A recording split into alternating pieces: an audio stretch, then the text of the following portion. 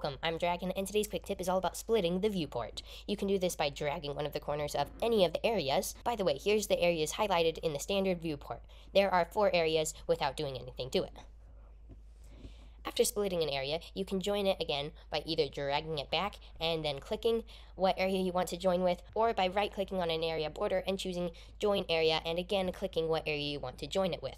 When right-clicking on an area border, there's also other options such as swap areas. This does exactly that. It swaps the areas, so if you have one view on one side but you don't really want it like that, so then you can use this tool. Then there's also horizontal and vertical splits, which give you a line, and then when you click it, it will split the view either horizontally or vertically depending on which one you chose. You can also find horizontal and vertical split under View, then Area. Under this menu, there's also another option called Toggle Quad View that you can access with the hotkey of Control Option Q.